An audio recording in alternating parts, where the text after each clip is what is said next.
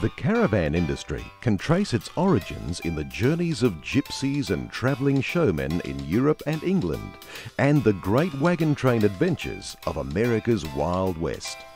In Australia, the first caravans appeared early last century, many of them homemade. While well built for their time, they were suited to the very basic needs of their occupants, way short of the expectations of today's pampered caravanners. In the 1920s, a company called Ike and Provis at Parkside began building what it called a folding fly-proof caravan, although some critically viewed it as a trundling fly-wire-clad meat safe on wheels.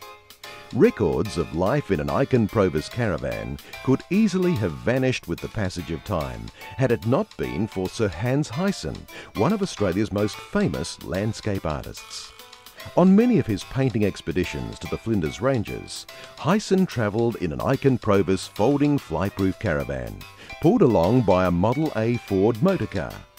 It was Hyson's humble home away from home, as he produced a torrent of sketches and watercolours, mainly in the Aruna and Aqaba areas.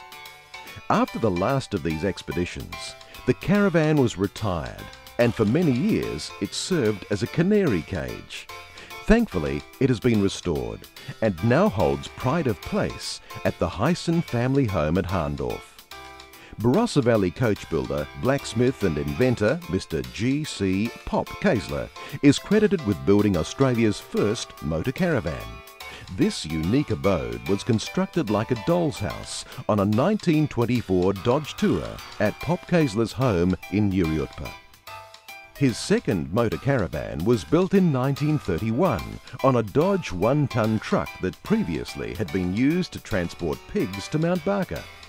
This fashionable little home took shape on the chassis, complete with lead-light windows, guttering on the roof and drain pipes feeding rainwater tanks fitted underneath the rear. The cottage, as Pop Kaesler called it, took the family on a 6,000-kilometre holiday to Brisbane and back. Today, it holds pride of place at the entrance of the Barossa Valley Tourist Park. Among the pathfinding caravan manufacturers in South Australia was John Alfred Jennison, who from humble beginnings in a workshop in Salisbury went on to become a giant of the industry on a national scale. Indeed, the Jennison Pathfinder, which first hit the roads after World War II, was for many years considered the aristocrat of caravans. Jennison built his first caravan at his Salisbury garage in 1928, after being inspired by a story about caravans in an English magazine. When it was finished and towed out of the workshop at Salisbury, friends and neighbours were soon badgering him to build caravans for them.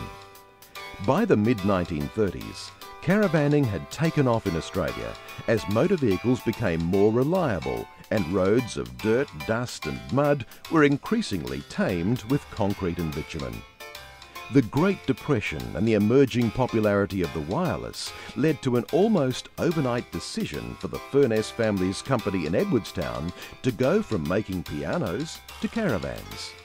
Wood presses, saws, planing, sanding and routing machines that had been used to make the pianos were swung into action by Furness Limited to make caravans, the first of which was completed in 1935.